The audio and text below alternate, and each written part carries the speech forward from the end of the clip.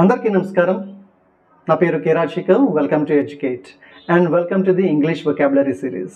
English vocabulary సిరీస్లో మనం ప్రతిరోజు కూడా ఒక వర్డ్ గురించి డిస్కస్ చేస్తున్నాం. Okay, today is day 14th. The word of the day is inaugurate. So ఈరోజు ఈ వీడియోలో మనం ఇనాగ్యురేట్ అనే వర్డ్ గురించి కంప్లీట్ డీటెయిల్స్ తెలుసుకుంటాం. అంటే ఇనాగ్యురేట్ మీనింగ్ ఏంటి, ప్రొనౌన్సియేషన్ ఏ విధంగా ఉంటుంది, అదేవిధంగా ఇనాగ్యురేట్ సెంటెన్స్ ఫార్మేషన్ గురించి డిస్కస్ చేస్తాం. నెక్స్ట్ ఇనాగ్యురేట్ టూ సినోనిమ్స్, అంటే టూ వర్డ్స్ సినోనిమ్స్ డిస్కస్ చేస్తాం. దాని తర్వాత ఇనాగ్యురేట్ యొక్క టూ యాంటోనిమ్స్ డిస్కస్ చేస్తాం. సో ఈ వీడియోని స్కిప్ కాకుండా కంప్లీట్గా చూడండి. Next coming to the definition of the inaugurate. So inaugurate definition ఏంటంటే, తెలుగులో చెప్పుకోవాలనుకుంటే ప్రారంభించడం, దేనినైనా సరే ప్రారంభించడాన్ని ఇనాగ్యురేట్ అని మనం చెప్తామట. Beginning of a new activity. Okay, and next another మీనింగ్లో మనం ఏం చెప్తామంటే to put something in to use are action officially. అంటే ఒక ఏదైనా మెషిన్ కానీ లేకపోతే ఏదైనా ఒక పర్సన్ కానీ అఫీషియల్గా మనం ఒక యూజ్లోకి కానీ ఒక యాక్షన్లోకి మనం ఇంట్రడ్యూస్ చేస్తున్నప్పుడు ఇనాగ్యురేట్ అనే పదాన్ని కూడా use చేస్తామట. Okay, and next coming to the sentence uses. Okay, ఈ సెంటెన్స్ ఫార్మేషన్ ఏ విధంగా ఉండదని చూద్దాం. For example, the principal inaugurated a new library in college. అంటే ఒక కాలేజ్ ప్రిన్సిపల్ ఆ కాలేజ్ ప్రిన్సెస్లో న్యూ లైబ్రరీని ప్రారంభించారు, అంటే ఇనాగ్రేట్ చేశారని చెప్పడానికి మనం సెంటెన్స్ ఫార్మేషన్ ఈ విధంగా చెప్పచ్చు అనమాట. The principal inaugurated new library in the college. Okay, and next another sentence ఎగ్జాంపుల్కి చూడాలనుకుంటే the prime minister has inaugurated national games in Delhi. అంటే ఢిల్లీలో the prime minister of India national గేమ్స్ని ప్రారంభించారు అని చెప్పడానికి the prime minister has inaugurated national games in Delhi అని చెప్పొచ్చు. Okay, so this is the definition and the sentence formation of the inaugurate. And next coming to the pronunciation. So inaugurate యొక్క pronunciation ఏముంటుందంటే, as far as Indian accent is concerned, Indian యాక్సెంట్లో మనం జనరల్గా inaugurate అని చెప్తామట. But as far as American accent is concern, inaugurate. Okay, got it? Inaugurate అని pronounce చేస్తారు. Okay, this is all of the pronunciation of the inaugurate. And next coming to the let us see the synonyms of the inaugurate. So the first word, ఇక్కడ మనం two synonyms discuss చేస్తాం. దాంట్లో the first one is initiate. So inaugurate కి initiate అనేది ఒక synonym. అంటే synonyms అంటే మీకు అందరికీ తెలుసు, ఒకే విధమైన లేకపోతే ఒకే భావాన్ని కలిగజేసే అర్థాన్ని ఇచ్చే పదాలనే మనం తెలుగులో పర్యాయ పదాలు అంటాం, ఇంగ్లీష్లో synonyms అంటారన్నమాట. The words which gives the similar meaning to the another word, those are called synonyms. So the first example is initiate. Initiate means to begin something. It is just similar to the inaugurate. So to begin something. So దీని యొక్క sentence formation ఏ విధంగా ఉంటుంది, sentence uses అనేది చూద్దాం.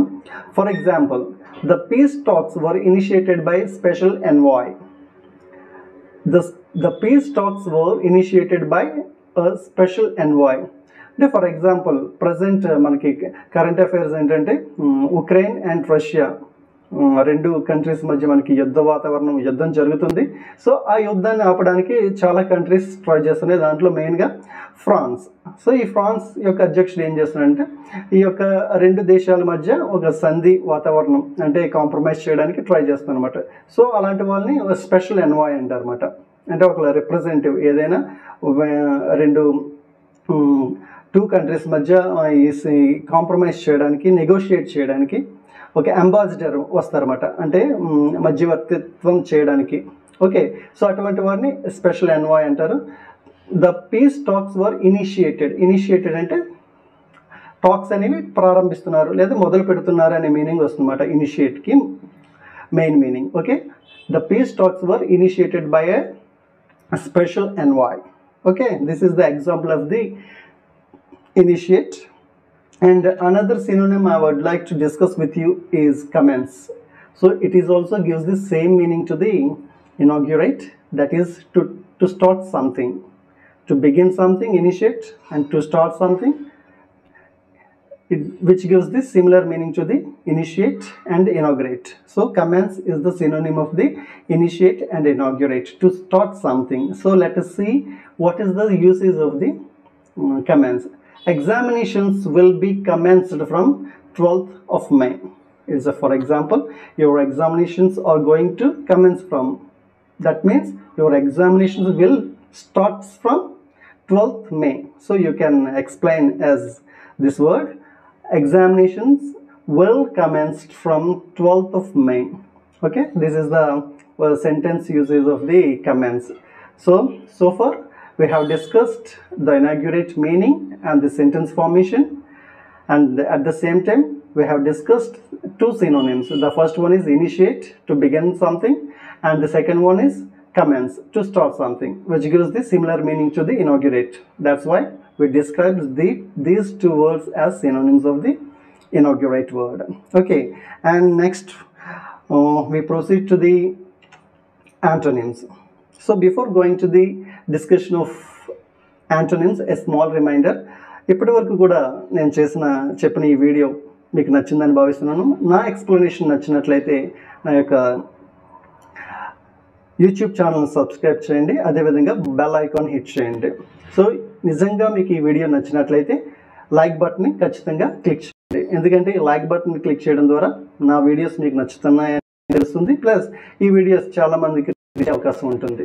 So మీరందరూ కూడా నా యొక్క వీడియోస్ని డైలీ ఫాలో అవ్వండి. మేము ప్రతిరోజు కూడా ఒక వీడియోని అప్లోడ్ చేస్తున్నాం.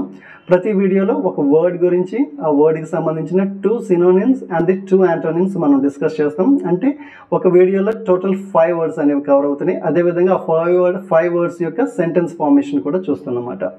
సో ఈ విధంగా ప్రతిరోజు కూడా 5 వర్డ్స్ నేర్చుకోండి. ఇంగ్లీష్ని మీరు అనర్గళంగా మాట్లాడగలుగుతారు. So please follow everyday. ఒక 10 మినిట్స్ ఉంటుంది నేను అప్లోడ్ చేసే వీడియో. ఎవ్రీడే 10 మినిట్స్ మీరు ఇంగ్లీష్ కోసం కేటాయించండి. Your life will change. Okay, and let us see the antonyms. The first antonym I would like to discuss with you is wind up. So wind up means to close something. Okay, it is exactly opposite to the inaugurate. Inaugurate means to start something, and wind up means to close something. Okay, let us see the sentence usage of wind up. They would be winding up negotiations today. They would be winding up negotiations today. So already మనం ఇందాక ఒక example చూసాం. Ukraine and Russia 2 countries మధ్య war జరుగుతుంది. So దాని మధ్యలో మనకి compromise చేయడానికి నెగోషియేషన్స్ అంటే మాటలు జరుపుతున్నారన్నమాట. నెగోషియేషన్స్ అంటే సంప్రదింపులు అని చెప్పొచ్చు. సో నెగోషియేషన్స్ ఆల్రెడీ జరుగుతున్నాయి. సో ఇక్కడ మనం చెప్తుంటే they would be winding up అంటే ఆ నెగోషియేషన్స్ అనేవి ఈరోజు ముగుస్తాయి, లేకపోతే కంప్లీట్ అవుతాయి, క్లోజ్ అవుతాయి అనే దానికి ఈ యొక్క సెంటెన్స్ మనం ఎక్స్ప్లెయిన్ చేయొచ్చు. Okay, and next coming to the second antonym I would like to discuss with you is conclude. So conclude means to end speech or something. To end, it is similar to the wind up, to close something or to end something, speech or any event or any program. It is called conclude. So let us see the sentence formation. She concluded the speech with greetings. She concluded the speech with greetings. So ఒక lady మాట్లాడుతున్నారు అనుకోండి, ఆ lady speech ఇస్తున్నారు. Speech ఇస్తూ అందరికీ కూడా greetings తెలియజేసి ఆ స్పీచ్ని ముగించారు అని చెప్పడానికి మనం ఈ విధంగా she concluded the speech with greetings. Conclude చేయడం అంటే to end speech or something, anything. Okay, these are the 2 antonyms I would like to discuss with you. Wind up and the conclude, which gives the opposite meaning to the inaugurate, to close something or to end something. Okay, these are the sentence formation, and so far we have discussed inaugurate and the 2 synonyms and the 2 antonyms. Okay, so I hope this video will definitely help you, and if you like my explanation, please do subscribe my channel and hit the bell icon. And if you really like my video, please don't forget to hit the like button, because it gives me a lot of motivation. And please follow me every day. Every day I'm going to upload 1 video, and this is the English vocabulary series, and I'm also planning English spoken English series also. So please do subscribe my channel and follow me every day. If you follow 400 days, you will learn 2000 words in 400 days. 400 into 5 words every day we are learning. 400 days into 5 words is equal to 2000 words. If you know the 2000 words in English, you will speak very fluently in English. Okay, and we are planning many more videos on English language. Please follow me. So thank you very much.